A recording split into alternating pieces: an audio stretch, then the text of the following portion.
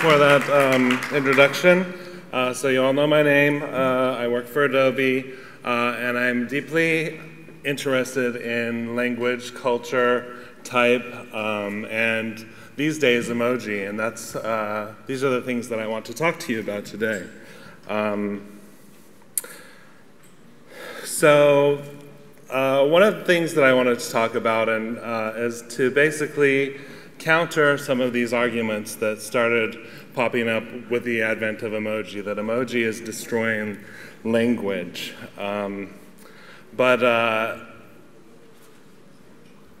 Concerns about language always have to do with our identity, and the narrative that emoji are destroying language tries to put language in a privileged position and show that the author of the previous article that I showed sees himself as part of a higher echelon of society. So narrative is always something that is very personal, and as I give my narrative today, it will say a lot about me and my point of view of the world. And in fact, the argument that emoji are destroying language is a very old argument that goes back all the way to Socrates and Plato, who told the story of the Egyptian god Thoth, who invented writing, was telling King Thamus about how wonderful his invention was, that it would make people smarter and it would improve their memories.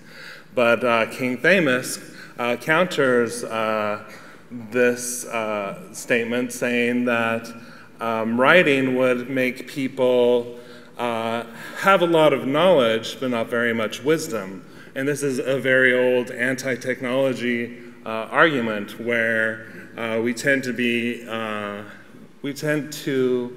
wary of any new technology, and we can either focus on their good aspects, or we can focus on what we view as negative aspects. So Thamus actually said that where Thoth said that writing would be a new magical cure, Thamus saw it as a potential poison. So language all has to do with transcendence and cooperation, and that's why we developed language as a species, and that's one of our great strengths, is to be able to cooperate and transcend ourselves and to work together with others, and language is this amazing tool that helps us to do that. And it's all built up from a basis of signals that mean various things like stop, slow down, and go. And even before we evolved into modern humans, we had what were called play signals that helped us to determine the difference from aggressive play and real aggression. So these play signals would later become in humans laughter and smiling. So this speaks to the importance of gesture as part of our communication. And in fact, modern studies show that up to 70% of our communication with others has to do with nonverbal content. So things like gesture and tone of voice and touch. These are all important aspects of communication. And other studies also have shown that when our ability to move is limited, that also increases levels of disfluency. And this is an example of some of the earliest representative art.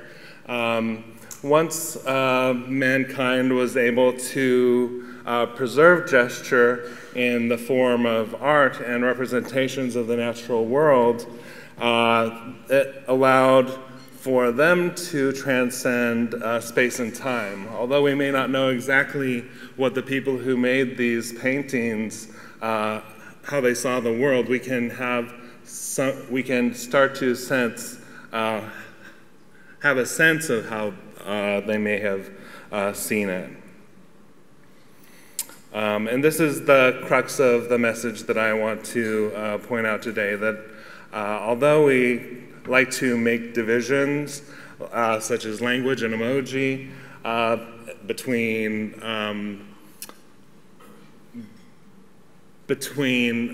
script and visual representation, these things are not that different. And in fact, I'm going to start with the development of the alphabet, and starting with the Egyptians, who saw the world in this kind of mythopoetic way, basically meaning that they made sense of the world by telling stories, which is not really any different from the way we make sense of the world today. I already mentioned Thoth and how the Egyptians saw him as the creator of the alphabet. But Thoth himself is a symbol, and he symbolizes human intelligence and our ability to do such things as make measurements, to make marks, and writing. And as you can see here, we have Thoth writing, but we also see a larger version of his character. So that you can see that in this particular example, at the beginning of writing, there's not really a big distinction between the writing and the picture carvings. They're identical, they're just on a different scale. And one of the powerful things that language does is it allows for us, again, to tell stories and to come up with fictions. And these fictions do have impact on our realities. In fact, our language and our concept system is all based on metaphors. So even our most abstract concepts have some basis in our physical reality. So, giving the history of writing, here we have our friend the ibis again. And the Egyptian hieroglyphic writing system works in such a way that you'll be given the drawing of something, and then not only did they have the pictographic representation, but they also had phonetics. So this is a letter, a phonetic letter, and it corresponds to the ibis that we saw in the previous slide. The name of this letter is Ib, which is the name of the ibis in Egyptian. And then the early Semitic tribes took the Egyptian writing system and they adapted it for their own languages. They repurposed the Ib here on the right for their letter Bet, which meant that they had to come up with another letter to represent the glottal stop sound, which the letter Ib represented. So they used Alp, the head of the ox on the left, to represent that glottal stop sound. Later, the Phoenicians took this writing system and they simplified it. You can see the ox head on the right and the bet, the house, on the left. And you can see that the shapes are becoming more abstract. This did two things, excuse me, simultaneously. It provided iconic abstraction, which actually allowed for greater semantic expansion, meaning that having a more abstract presentation allowed for these letters to encapsulate greater meaning. And this is a form of aniconism, which was a trend among the earlier Semitic people that corresponds with things such as the development of monotheism and a greater identification away from the body and towards our thoughts. And the Greeks developed this to a high level in their idea of logos. And you can see a corresponding visual representation where they took the Phoenician script and made it even more rationalized and simplified. So here we see the head of the ox, which becomes the letter alpha, and the beta, which is the bet. So the names of the letters even correspond to the previous proto-synaptic names of letters, but you don't really see an ox, and you don't really see a house there anymore. Next came the Romans, and this is from the Trajan inscription. And now we have letter forms that are identical to the uppercase letters that you'll find in modern fonts today. And this whole process can be summarized by this quote, this famous quote by Eric Gill. So as typographers and type designers, we typically think of the Trajan column as the letters, but this is actually what the Trajan column looks like. Only a very small portion of this giant monument is letters, and in fact, most of the Trajan column looks like this. It's more of a pictorial representation of a narrative. Later, we adapted other symbols such as numbers and punctuation, taking them from other cultures to help us to provide, in the case of numbers, even greater level of abstraction to our language. And we can look at punctuation as some of the very first forms of emoji, things that allowed for us to start to introduce pauses and different tones of voice to writing. And so if we keep abstracting our writing, we take the letter A and we turn it into Unicode binary code, and this is the underlying code that your computer sees when you're sending a capital letter A to someone. And if we abstract it even further, we can interpret the zeros as being off and dark, and the ones as being on and light. And so the letter A can be represented this way, which speaks back to seeing things in terms of opposites and binary ways of thinking. And the reason why binary thinking is so powerful is because the way the human brain works is that we're constantly simulating our own version of reality based on the inputs that the brain is getting from our senses. And in order to be efficient in doing this work, our brain develops the ideas of opposites. So it thinks of things in terms of up versus down, white versus black, happy versus sad, mind versus body, white and male versus black and female, science versus religion. And in economics, one of the first things that they teach you is about rationality, and I'm going to have a sip of water now. And rationality is this concept that we all have preferences and that we can rank those preferences. And if we do a little bit of linguistic analysis, we see that these are kind of the predominant metaphors in the English language, and you can start to see some interesting patterns emerging where obviously in English we're very concerned with time, and we rank things such as, we talk about things such as man and children much more than we do about women. And when we start to see these patterns and how we correlate things within our concept in the West, we see that we tend to give preference to what we see on the top. We like to identify more with our thoughts. We prefer language to imagery. We often see civilization as being preferable to nature. And we devalue things such as emotion and magic and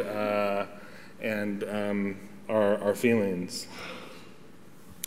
And this way of kind of approaching the world and kind of favoring one aspect of ourselves over another aspect, or seeing someone in a way where you split their good attributes from their bad attributes is called splitting. And it's usually ego response to uncertainty. And this goes back to kind of making those split decisions. But in this great book by Yuval Noah Harris, he makes this statement that breakups are just a roadblock on the way towards unity, which brings us to emoji.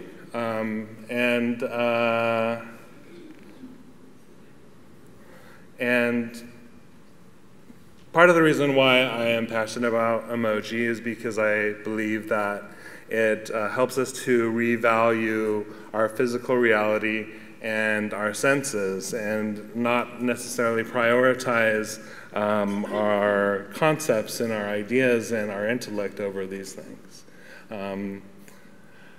Emoji developed in a similar path to what I just showed to the Latin alphabet, but it comes to us from the East. So starting with the Chinese handwriting system, you can see how they developed from picture writing on the top left to a more stylized character of a horse. So this is the character ma in Chinese for horse. I probably used the wrong tone. You can see here that how it kind of correlates to the shape of the actual horse. And then we now have emoji representations of the same thing. But where did emoji come from? Emoji was created by Shigetaka Kurita, who developed this set of picture symbols to act as characters, because as we just saw in Japanese, which uses the Chinese Han symbols, it's very common to use a single character to express a whole idea. And that was the original intention of emoji. But one of the great aspects of emoji is that it allows us to reintroduce into our communication more empathy. These are some of the top metaphors that are used in emoji according to Emoji Tracker, and you can see that these correspond with feelings of love and affection, and only one or two what we commonly think of as negative emotions. And so this speaks to the importance of, actually what I want to say is that some people, as in the title of the article at the very beginning, some people want to pit emoji and language against each other, but in fact, when used together, they help us to have better communication. And so this is just an example message that shows how the emoji can be used to kind of be a sort of emotional glue that holds things together. I'm just going to skip a bit. Emoji also, seeing things visually can help us to see some underlying biases that we may not have realized. When emoji was first rolled out, people immediately noticed that Apple's depictions showed men as active and women as negative. But now we have gender parity in emoji. This speaks to the importance of our narratives and our stories and our metaphors. One of my favorite examples is how Disney switched up their narrative for what it means to be a Disney princess as someone who needs to be rescued to someone who helps heal others by acknowledging and helping them through their trauma. This non-binary view of the world is what led me to advocate for a more androgynous form of emoji. I see this as, to me, androgyny is the transcendence of our own selves and being able to combine our masculine and feminine aspects. And although I may look like and present as the emoji on the left, I generally feel inside that I relate to the emoji more in the center. And when I'm at my best, this is my favorite emoji. So thank you very much.